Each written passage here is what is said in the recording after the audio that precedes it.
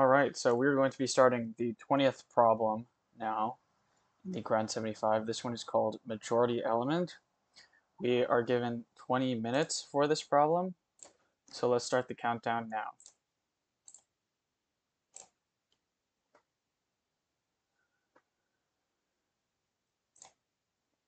Okay, so let's see. Majority element. Given an array nums of size n, return the majority element. Majority element is the element that appears more than n divided by 2 times. You may assume that the majority element always exists in the array. Okay, that's nice. It can be an array of length 1. Numbers can be negative and positive. N is equal to nums.length. Okay, okay. I'm just going to copy this over actually. I believe that's pretty straightforward. But how should we do this? Given the size of an array, return the majority element. So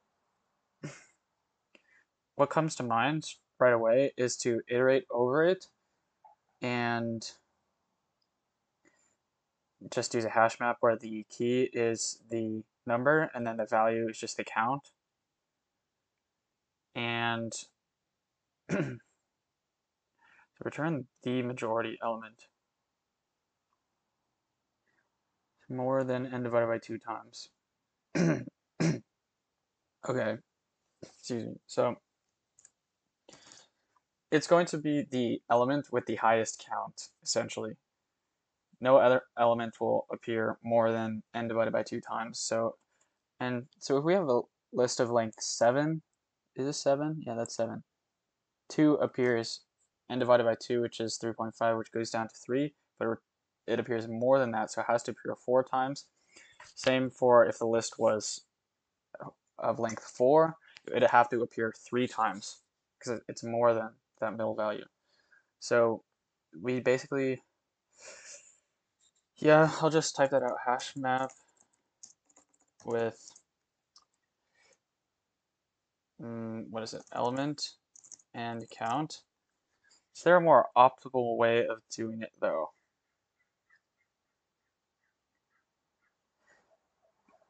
Could you solve this problem in linear time and in O of 1 space?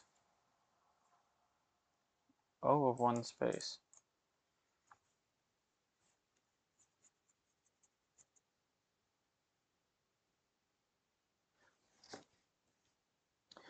Well, so I guess you could say that let's see, the nums, the actual elements,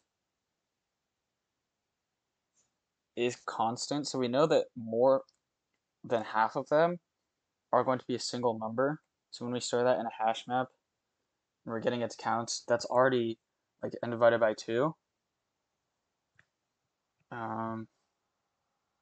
So it seems like our approach is linear time and constant space. So I'm just going to implement it. I don't think there's much to this problem actually. So let's just go over it. So we are first going to create our hash map. This one is going to be of key integer and value integer. This one is going to be called maybe element counts, and it's going to be equal to same type. Let's create an empty one. All right, and then we're going to iterate through nums. So for int I is equal to 0, as long as I is less than nums dot length, which is equivalent to n, then we're basically going to check if it's contained in elements.count. So elements counts dot contain nums at I. then we're simply going to increment the value that already exists there. So we're going to say element count dot put element counts dot get at I. We're going to say +1 and num I. So basically, if it exists in our element counts hash map, then we're going to put at that value the count +1. But if it doesn't exist, then we're just going to put normally dot put I, and the count will be 1 there. Let's not forget semicolons. Okay, once we have the count, we can, let's see, just find which one is the majority element, which I guess it could just be max, some integer called max count. You can initialize that to 0. And what I'm actually going to do is use a tree map, because it's essentially the same as a hash map. It's just that there is an ordering to the entries. So when you put a key value pair into the tree map, the order in which they are put is maintained. And that way we can not really iterate, but we can go through each values. Whereas if we were using just a hash map, we could look for a specific value, but if we wanted to remove it or not look at it again, then we would it would be difficult to. We would have to keep track of each individual element separately somewhere else, and then make sure that we are kind of checking off every element from that list. But here we can just look at the top and then remove it until it's empty. So we can say while element counts dot is empty. Actually, while it is not empty, what we're going to do is look at the top element. So we're going to say element counts dot get first key, and we can save this as, say, cur counts, and we can say if cur count is greater than max count, then we are going to set max count equal to cur count, and then we got to make sure to remove that first key pair, that mapping, from the tree map. So we're going to say element count dot remove element count dot first key. Okay, and then what do we want to return at the end? We want to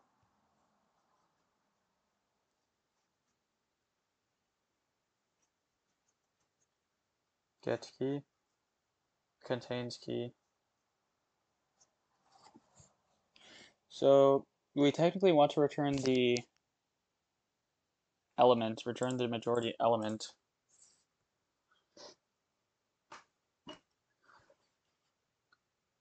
So actually we don't really need a max count. We can just say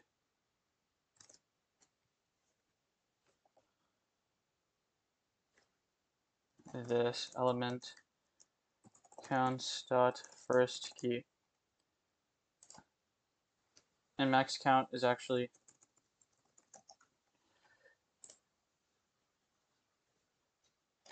going to be initialized to nothing. There will eventually be something. because we cannot have an empty input array. Move, okay, and then in the end we want to return max count element. Okay, and this seems right to me. I'm just going to check over the logic really quick to make sure it makes sense. Array n, or array nums of size n, return the majority element. It's the element that appears more than n divided by 2 times.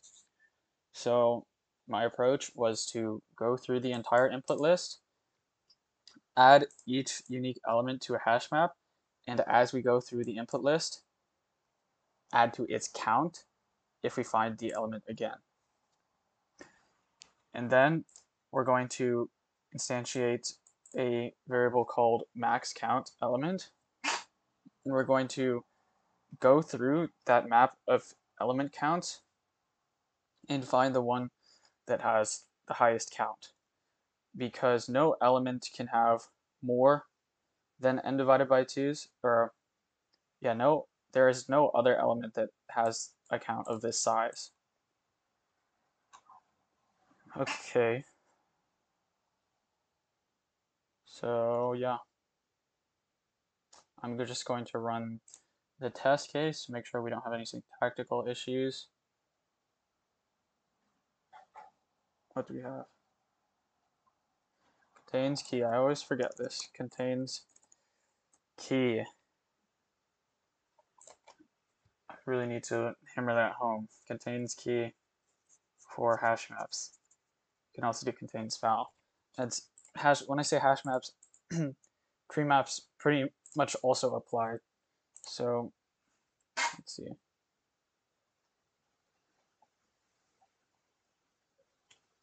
No, it's kind of slow. It's spelled that wrong. No, did I? Element counts.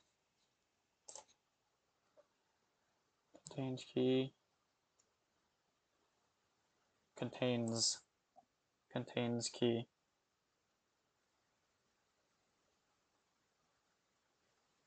Okay, line 6 we have the error element counts dot put variable num. Oh, it's called nums. Oh boy, nums. Okay, line 8 nums 12. Wow, some very small syntactical stuff that should be pretty evident. First key. No, that was wrong. I think. No.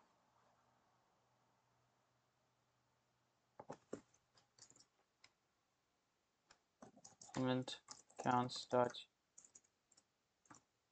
first key.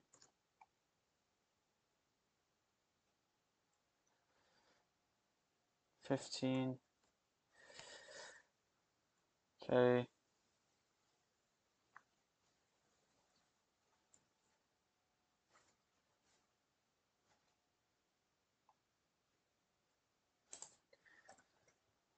A lot of little spelling errors all over the place.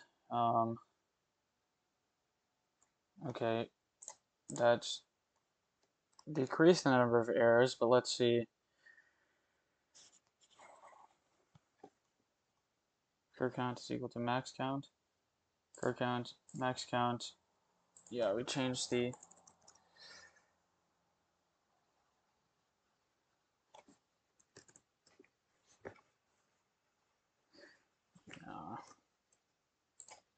gonna make another intermediate variable called max, just max count like that. We can actually set this equal to 0.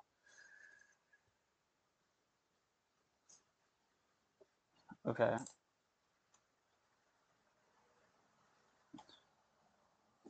Element counts. Let's look at the so find line 15. First key. element counts. Okay, that decreased the number of errors. I think there's still one. Yeah, return max count element. Might not have been initialized.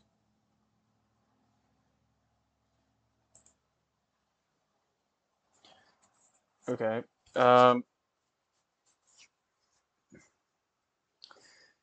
Just for the sake of initializing it, we can say integer dot min value. Although we can have negative values. But this should never be a problem because we will always have an array of length 1 at least. So let's just run it.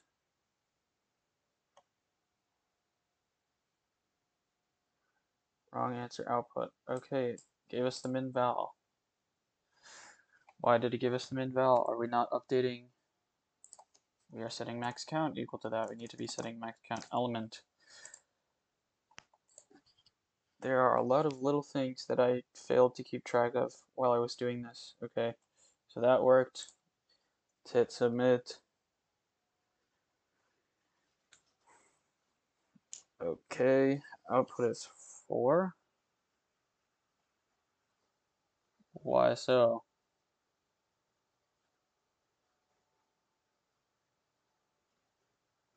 Well, that's because we have to update max count. Max count should now equal to per count.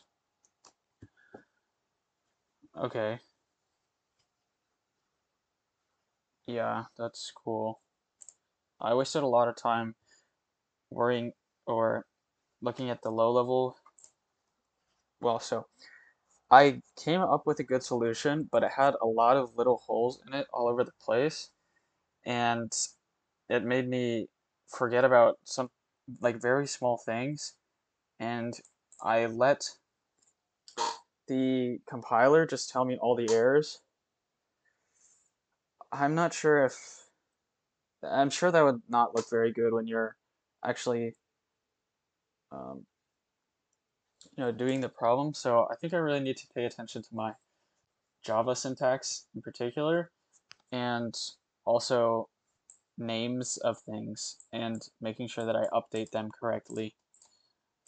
But so yeah, I'm going to stop the video there, and we'll go over the solution in a bit.